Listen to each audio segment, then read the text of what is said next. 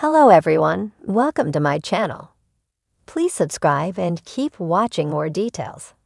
Emmerdale spoilers. New romance story for David, but he wants someone else.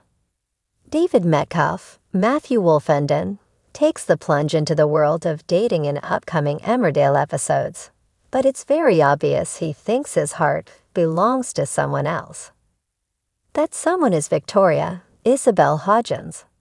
In recent weeks, David's feelings for his ex started to resurface. He was convinced this was a sign they were meant to be together forever, unaware of how Victoria actually felt. While David planned a romantic meal, Victoria was pondering over her feelings for Jacob, Joe Warren Plant.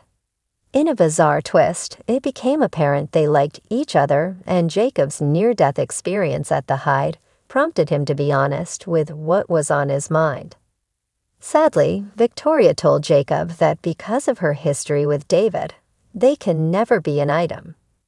Jacob said that he was fine with her decision, but it was very clear he'd much rather have Vic as a partner than just a friend. In future episodes of the show, after encouragement from Pollard, Chris Chiddell, and Jacob, David reluctantly messages someone he's matched with on a dating app. But will he have any success? Is he ready to move on? These scenes will air just weeks before David's exit from the Dales. Speaking to Metro.co.uk recently, Matthew Wolfenden confirmed that his character isn't being killed off, but will more than likely depart with his heart broken. "What I can say is I'm not dying, which is a good thing," he said. "I don't die, so maybe David will come back in a few years."